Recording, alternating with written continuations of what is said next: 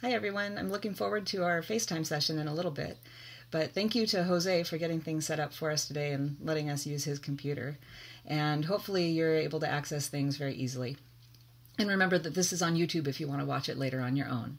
So let's pick up where we left off. We were looking at social learning, and we had discussed imitation, where an individual performs a new behavior and it has to involve spatial manipulation. And there has to be some goal, like maybe a food reward. And then we talked about copying. Remember, in copying, the animal is repeating a behavior that it sees, but it doesn't have to be a novel behavior, and it also doesn't have to involve spatial manipulation.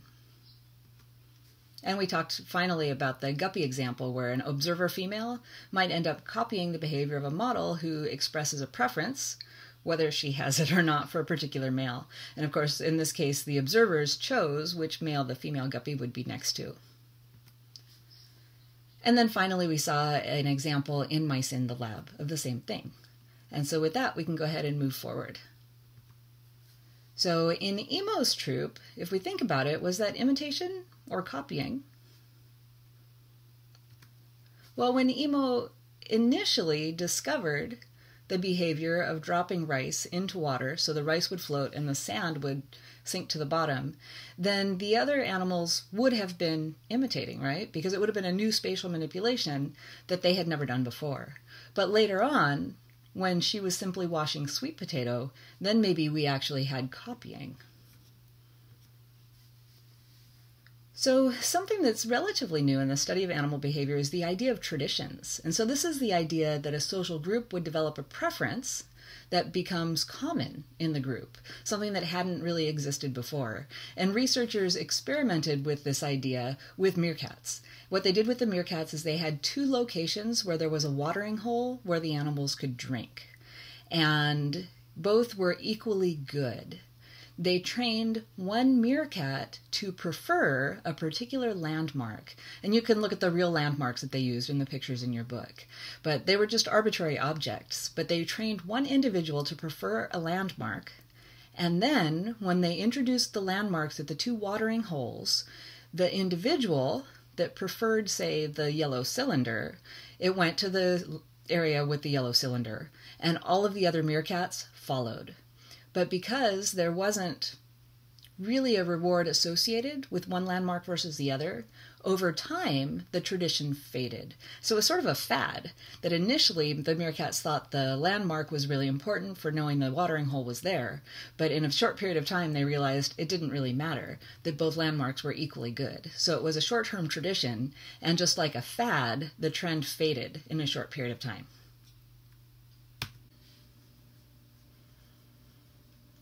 So let's think about teaching in animals. We've been talking about imitating, copying, and social learning. But what about the specific case of teaching in animals, where one individual really is serving as an instructor or teacher, and the other one acts as a student?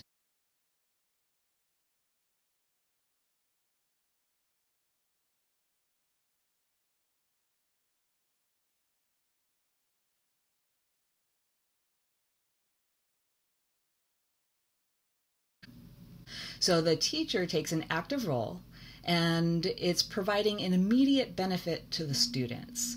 It doesn't have any immediate benefit to themselves, so it's not like they're also being helped by the behavior. And information is imparted more quickly than if the student was just learning on their own. So like you come to classes, you learn things that maybe you could have learned from a textbook, but you're able to grasp and access them more quickly when you have a good teacher. And so that information is imparted faster. The teacher doesn't receive an immediate benefit necessarily. So as an example, cheetahs will serve as teachers to their own young. And so I think you know that cheetahs will capture prey, and when they do have young, they'll actually bring the prey back to their own offspring and let their offspring sort of pretend kill that prey animal. So the antelope really already is dead, but the cheetah mom allows her pups to, pretend that they're capturing that prey, and they're getting practice. And really at that young age, the only prey that they're able to successfully capture, because they're inexperienced, is something as small as a rabbit or a hare. A more interesting example in my mind are meerkat helpers. So meerkats live in big groups of related individuals, and there's usually one breeding female that is having all the offspring during a particular time frame, but other individuals will help to raise the young. And they do things like train the young meerkat pups how to find and successfully obtain food. So they'll do things like presenting the pup with a type of food that the pup has never used before, eaten before. And then they'll also monitor the feeding behavior. So can you tell in this picture that the pup is actually kind of wrestling with a scorpion, isn't it? Can you imagine if the scorpion wanders off? It has that tail that has to be disabled so that the meerkat isn't stung. And so the helper shows the pup how to deal with new kinds of prey. And if the prey does wander off, then they'll retrieve it, bring it back, and let the pup try at it again. And so really they're modifying food as well, like removing the stinger, in order to show the pup how that kind of food has to be tackled. And given that some pups may be neophobic, so we have neophilic is being very interested in new things, neophobic is being afraid or wary of new things. If there is a pup who is neophobic, then they'll encourage those reluctant pups to eat. No, really, this is food. Try it out. So another activity to think about modes of cultural transmission. So imagine in your mind a social group of elephants, several generations of female elephants and their young. So several generations, let's call it 3 generations. And so you sort of have grandmother, mother, and then the youngest generation of elephants. And then you could draw arrows pointing at who might be sharing information with whom. So how would information being transmitted between the generations?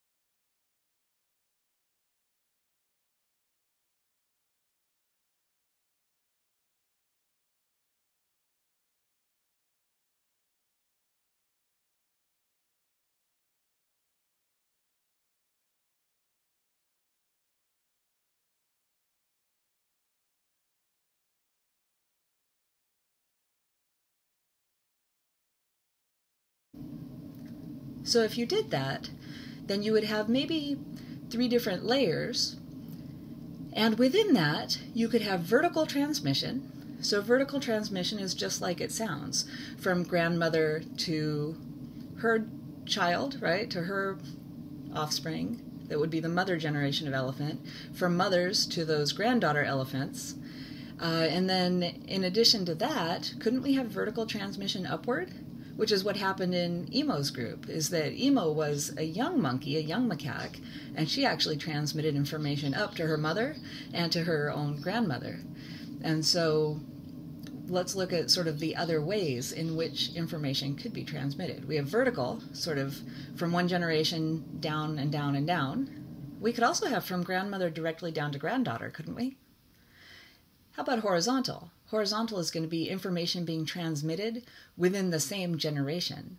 And so sisters sharing information with sisters, or grandmothers sharing information with other individuals of the grandmother generation. Oblique is a word that means diagonal.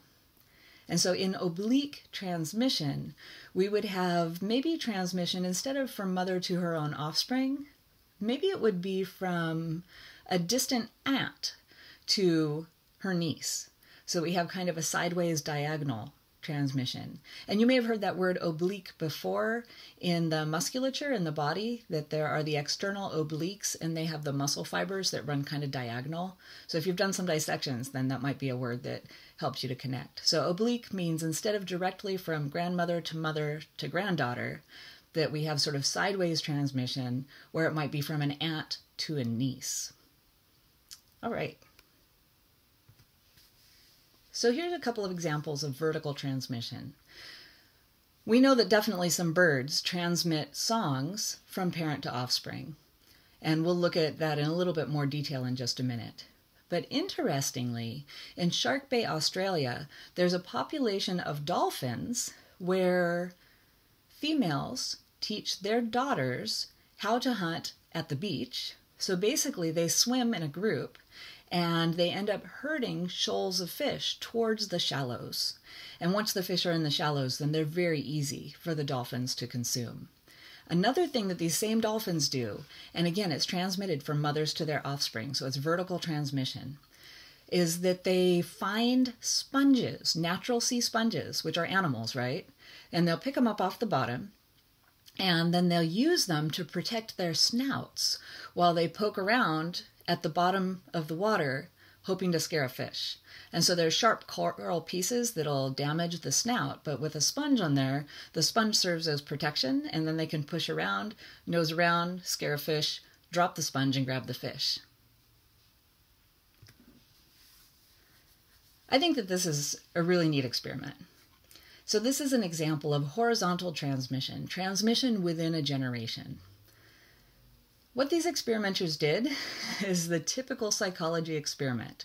So if you're not going to teach something to salivate when it hears a bell, you're not going to teach it to push a button to get a treat, then the other thing that you do is make it run a maze. And so they had a complicated aquarium maze. And in the maze, there were 2 different ways to swim through the maze to get to a food source.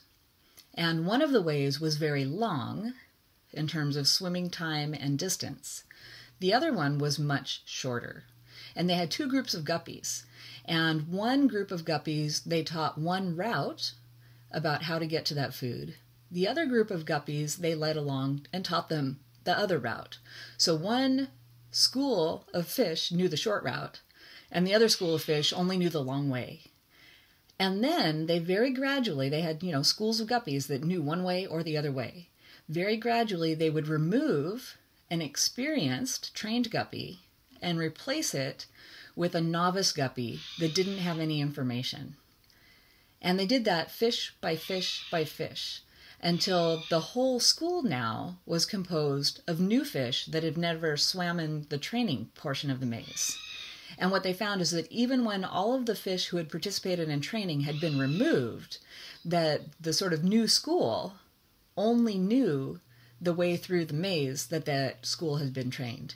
And so there had been horizontal transmission within the generation, so that fish that were in the long route school, even though they hadn't done the training, they had learned it from being with other fish in their school, running the maze to find the food.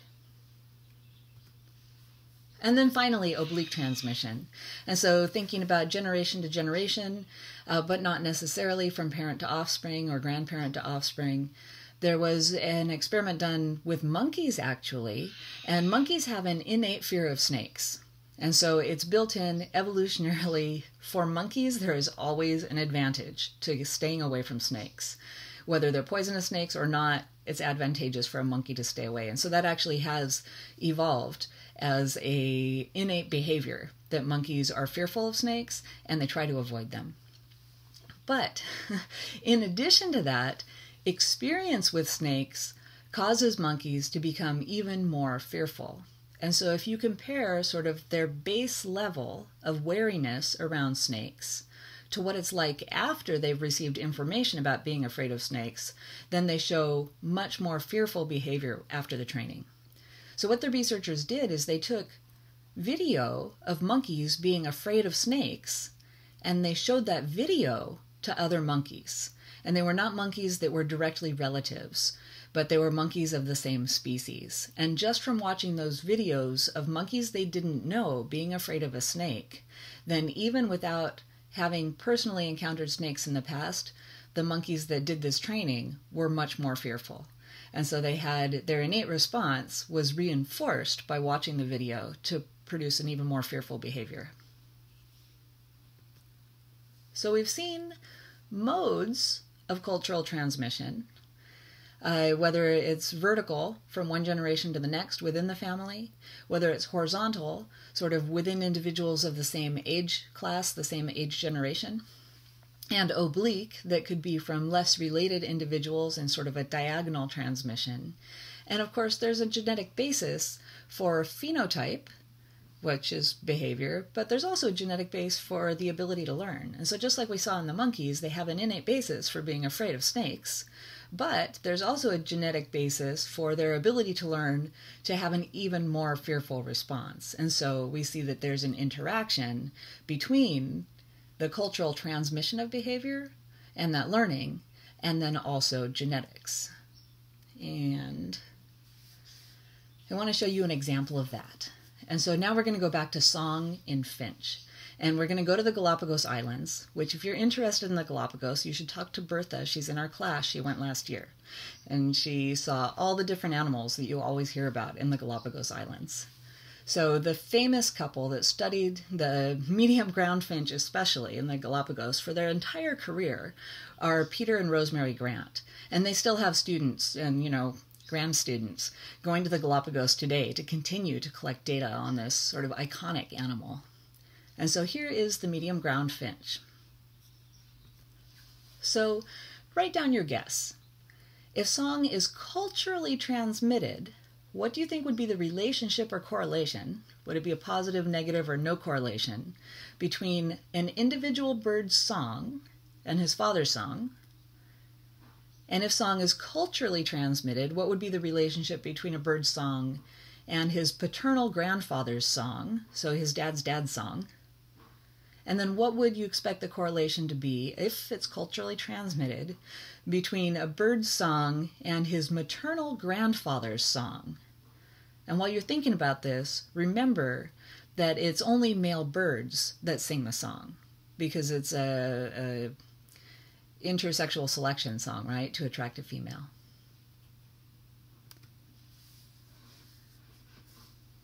So let's do the same thing, but now, what would your prediction be if song is genetically transmitted?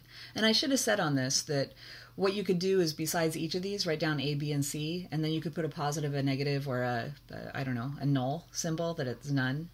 So if song is genetically transmitted, what should be the relationship between a bird's song and his dad's song, a bird's song and his paternal grandfather's song, so that's his dad's dad, or his maternal grandfather's song, his mom's dad's song? So first we did culturally transmitted, and then in this case, what if it's genetically transmitted? What correlations do you expect?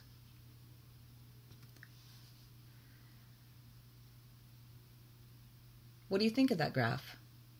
So what we're looking at here is the correlation between father and son. How similar are the songs? And what you see here is a strong positive correlation. And so it looks like a son's song is related in some way to his father's song. And so that tells us that there's some mode of transmission, right? So the son is either inheriting the song through genetics, or the son is learning the song from his father. What about this one? Here we're looking at the son and his paternal grandfather, his dad's dad. And so if song is genetically based, there should be a correlation here, because paternal grandfather passed on genes to dad, who passed on genes to son. But the correlation shouldn't be as strong, because we will have had paternal grandmother's influence, and we will have mother's influence, because she would be passing on the song genes even though she doesn't sing. If it were culturally transmitted, well, where would dad have learned his song? Dad would have learned his song from his dad. And so if grandfather sang to dad and dad sang to son, and song was culturally transmitted, we would also expect to see some correlation here. So we have positive correlation.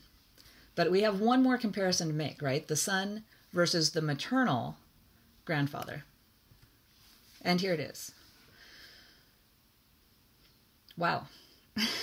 Here it looks like a slight negative correlation, but I don't think that's statistically significant. So look at, for each value of maternal grandfather song, you really have no idea what to expect from the son. So maternal grandfather's value could be very low, and son's value could be very high. Or we could find that maternal grandfather's number is very high, and son's could be low or high, or somewhere that's totally average. So it looks here like there's really no relationship between the son and his mom's dad. Now, if song was genetically transmitted, then shouldn't there be some influence of his mom's dad? Mom's dad would have passed on song genes to mother, and mother would have passed them on to son. Even though mom doesn't sing, she would still have the genes, but we don't see any relationship. And so here's what we see, that the relationship between a bird's song and his father's song was strongly positive. The relationship between the bird's song and his dad's song was positive, but a little bit less so. And the bird's song and his maternal grandfather's song, no relationship whatsoever. And so it looks like song is, in fact, culturally transmitted. Had it been genetically transmitted, then there should have also been a relationship between a finch's song and his maternal grandfather's song, but there is not. So here's one final piece to this puzzle. The ability... Oh, this is the hypothesis. I was going to ask you to write the hypothesis, but I'm supposed to ask you to draw the graph. So the ability to culturally transmit information is going to be dependent on brain size. Draw a graph that you think would show the correlation between cultural transmission of information and brain size. Did you get the independent and dependent variables right? So brain ratio would be something just that we measure, how big is the brain. And you can see here that the graphs are labeled executive brain ratio. So the idea is they've removed out the size of the brain stem. The things that take care of involuntary function have been removed. And we really have just here the thinking part of the brain. And so the bigger the thinking part of the brain, the higher the number on the x-axis. And then what we're looking at on the y-axis is it's basically a measurement of the ability to socially learn. And of course, you see a positive correlation in both of the ways that this was expressed. And so whether it's for innovation or whether it's for social learning, you can see that as brain size goes up, the learning thinking part of the brain, then we also have a corresponding increase in the ability to be innovative or the ability to learn socially. And so these data come from 100 non-human primates, so from monkeys and apes. And then there's similar data actually for birds, and we'll talk about some of the really clever things that birds do in a future lecture. And I think that that's going to wrap up our lecture for today. We've talked about cultural transmission. We had some definitions. We talked about the effects of others in ways that are not considered social learning. And then we talked about modes of cultural transmission, genetics versus cultural influence. And then we followed up with brain size. And so that wraps up today's lecture. And I will be ready to FaceTime with you at, what time is our class? 11. At 11:30, we'll start our FaceTime. Thanks.